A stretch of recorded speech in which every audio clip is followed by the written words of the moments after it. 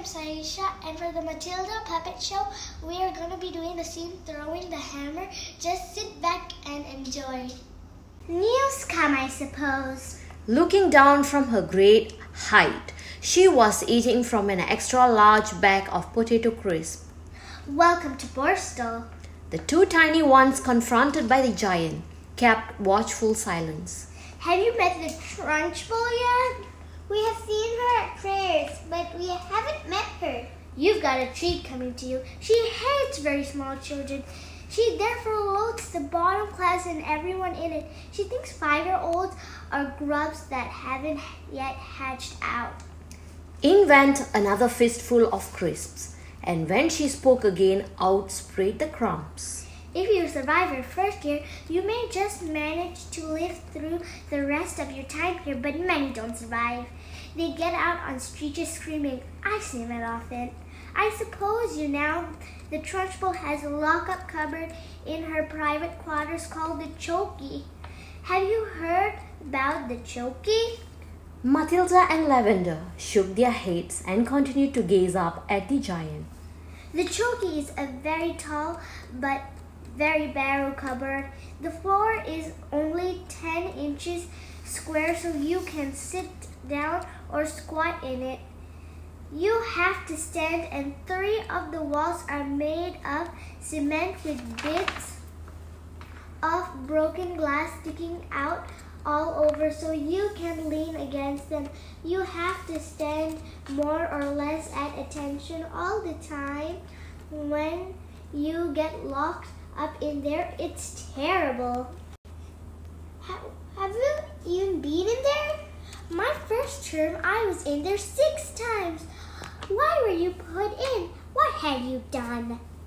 I poured half a tin of golden syrup on the seat of the chair the Trunchbull was gonna sit on at prayers. It was wonderful when she lowered herself into the chair. There was a loud squelching noise similar to that made by a hippopotamus when lowering its foot into the mud on the banks of the Limpopo River.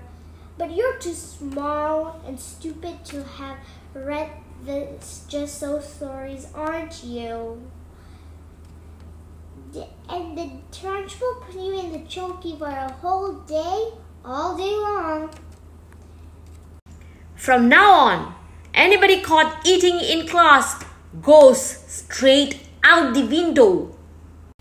You have to remember that the Trunchbull once threw the hammer for Britain in the Olympics, so she's very proud of her right arm. What, throwing the hammer? The hammer is actually a ruddy great cannonball on the end of a long bit of wire. The thrower whisks it around his or her faster and faster, then lets it go. At that point, something strange happened. The playground, which up to then had been filled with shrieks and the shouting of children at play all at once, became silent as the grave. Watch out, Amanda Tripp! You, Amanda Tripp! Come here! Hold your hats! I want those filthy pigtails off before you come back to school tomorrow. My mommy likes them. She plats them for me every morning. You look like a rat with a tail coming out of its head. My mommy thinks they're sweet. Your mommy is a treat. I don't give a thinker's toot what your mommy thinks. Trunchbull grabbed hold Amanda's pigtail in her right fist and lifted the girl clear off the ground. She started swinging her round and round, faster and faster, and Amanda was screaming. Well thrown, sir! Not bad, considering I'm not in strict training. Not bad at all. The end.